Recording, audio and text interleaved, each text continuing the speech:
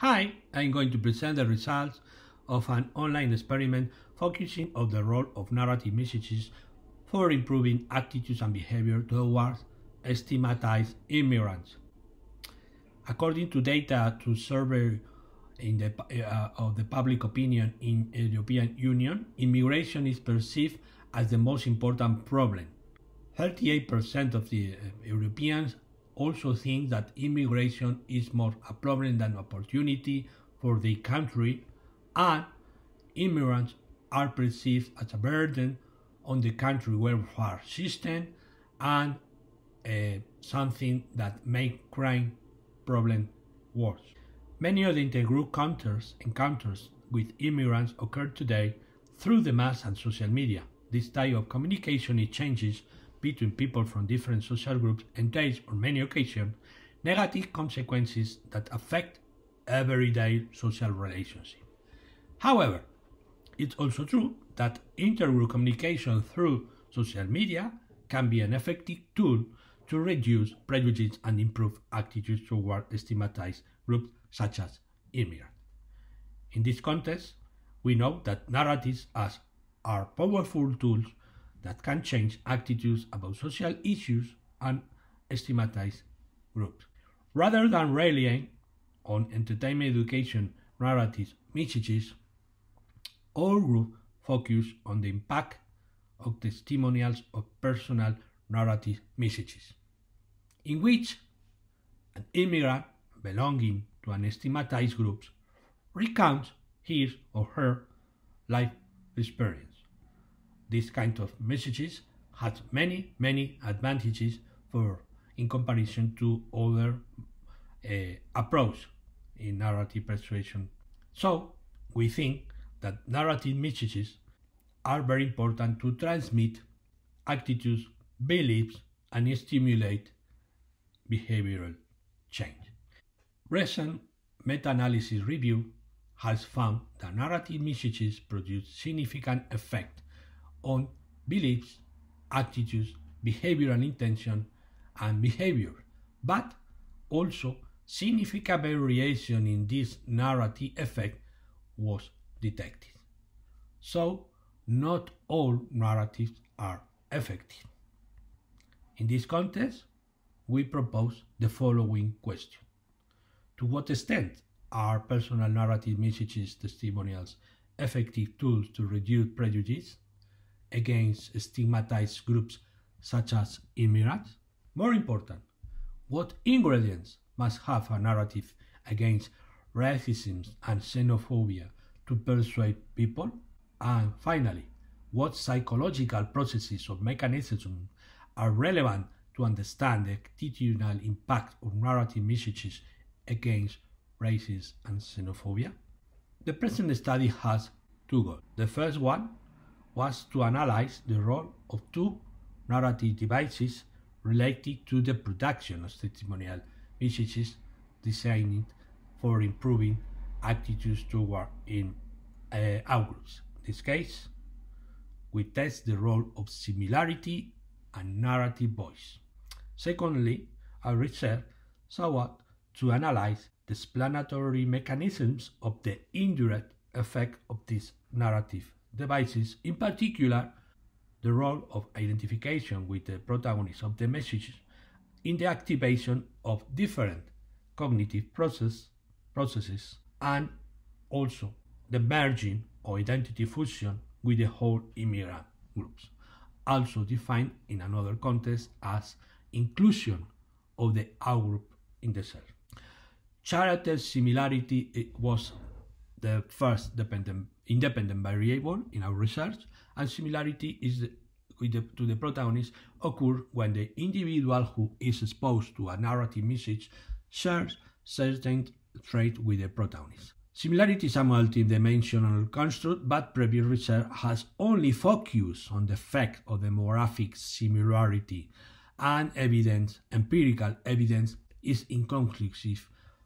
For this reason, we are proposing another dimension of the similarity, that is called similarity in terms of social identity, is related to a subjective aspect such as national feelings and the attachment to cultural elements, and it involves putting what people have in common in the forefront and emphasizing the feeling of a shared identity, social identity. But we are not proposing a principal main effect of similarity. We are proposing that the effect of similarity could be intensified by simultaneously altering another narrative device. In this case, our second independent variable was narrative voice or point of view, that is related to the perspective adopted by the narrator and from which the story is told.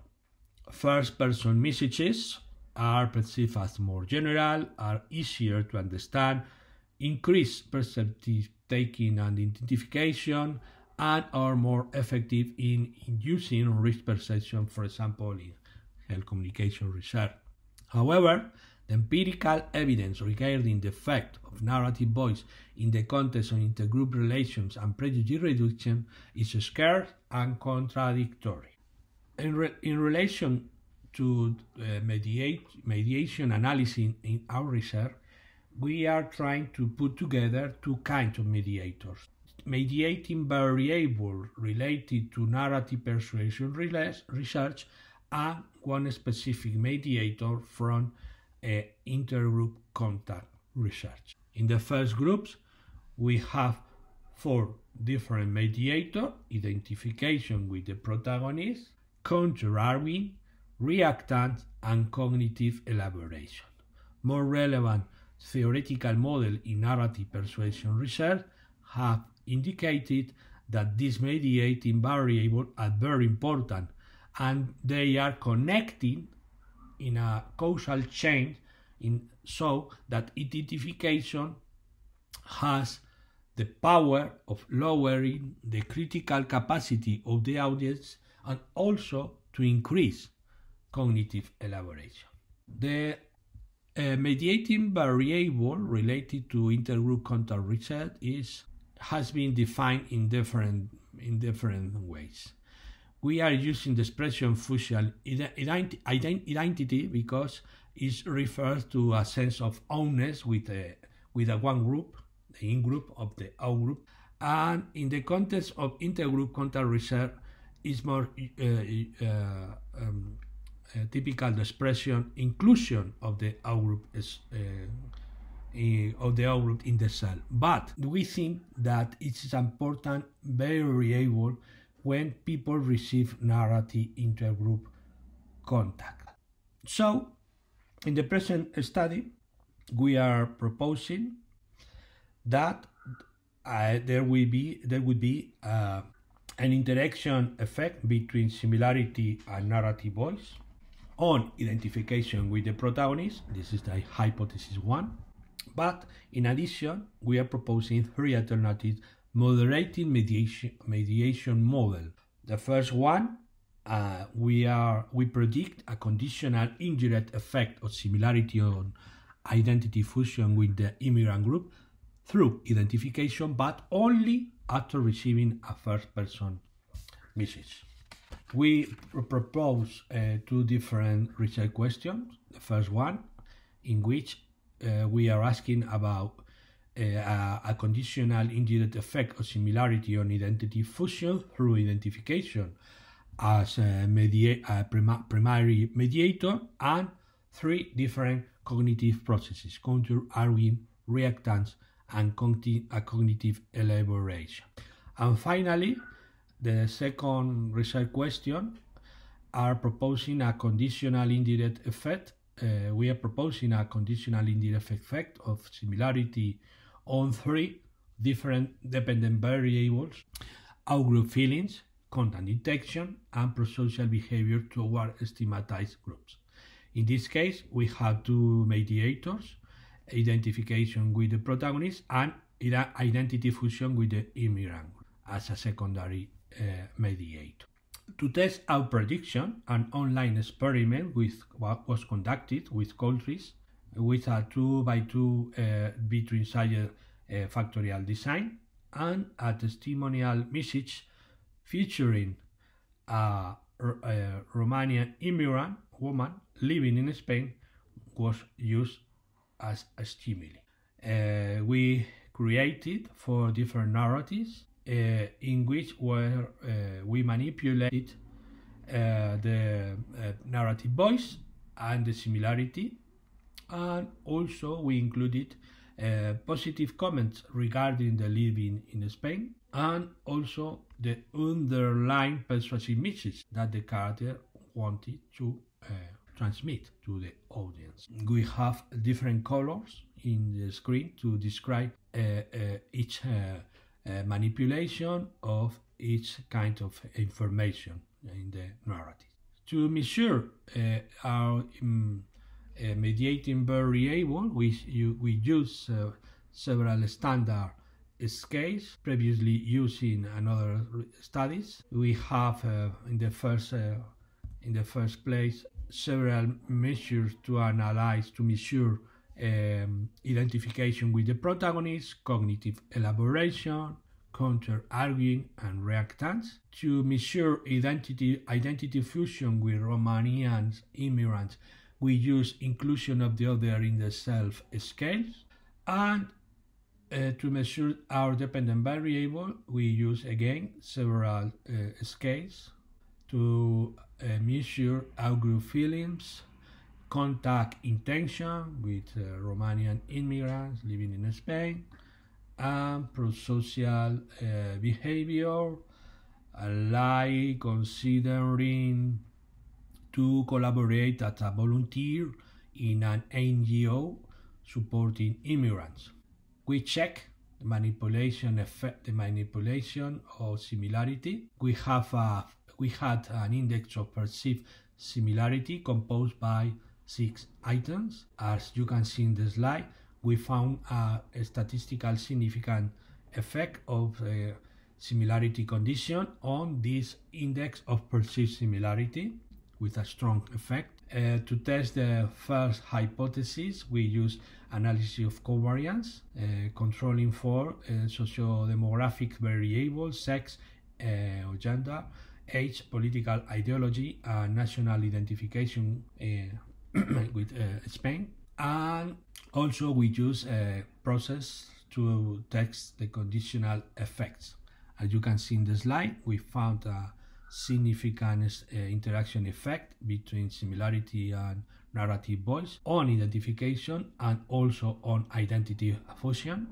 And to test hypothesis 2, we use again process. You can see the code for that analysis in the slide. In this case, we found a conditional indirect effect of similarity on identity fusion through identification only when people were exposed to a first-person narrative. So this is convergent with our hypothesis. To test the research question number 1, we used a more complex mediation model. In particular, it was a serial, multiple, moderated mediation model. In this case, we test first counter-arguing as a secondary mediation variable. As you can see in the slide, there was a strong and significant negative correlations or association between identification and counter-arguing, but counter-arguing was not associated with identity fusion, so we didn't find any conditional indirect effect through both process, identification and counter-arguing, acting in a tandem. But and the same result was found regarding including reactants at the secondary mediation process. Identification was negatively associated with reactants, but reactants was not associated with identity fusion. And the same result was obtained regarding cognitive elaboration. In this case, there was a positive association between identification and cognitive elaboration, but again, cognitive elaboration has no any significant effect on identity fusion. Finally, we test to test the result question number 2, we use again a serial multiple moderating mediation model with process, and in this case the secondary mediator was identity fusion, and we use different dependent variables. In this slide you can see our dependent variables was outgroup feelings, and you can see we found significant conditional indirect effects according in the sense we have proposed. So similarity increase identification increase identity fusion, identity fusion was associated with outgroup feelings, but this process was only significant after reading a first person narrative. The same result was obtained with content intention dependent variables. Again, identity fusion was a significant secondary mediation, strongly associated with content intention, but this process was only significant after reading a first person narrative. And finally, we have the same result regarding to prosocial behavior. Again, identity fusion was associated with prosocial behavior in the serial model we have proposed, but only after reading a first-person narrative. Well, we have found that certain attributes of personal narrative messages, narrative devices, can increase their effectiveness. In this case, similarity and narrative voice interacting together to produce an increase of identification and identity fusion. Secondly, we found that identification with the protagonist and identity fusion experience were processes operating in tandem, allowing to explain how, why, and when certain narrative devices improved outgroup attitudes, promoted content intention, and encourages prosocial behavior toward a stigmatized group. However, the processes related to resistance to the messages, counter-arguing and reactance, and cognitive elaboration, connected with narrative persuasion research, were not relevant mediating processes to explain the conditional effects of similarity on identity fusion with the immigrant group. So, finally, we found that identity fusion, or the increased feeling of closeness or the inclusion of the outgroup in the self, lead to improved attitudes towards stigmatized groups and pro-outgroup behavior. Thank you for attention. Thank you for watching.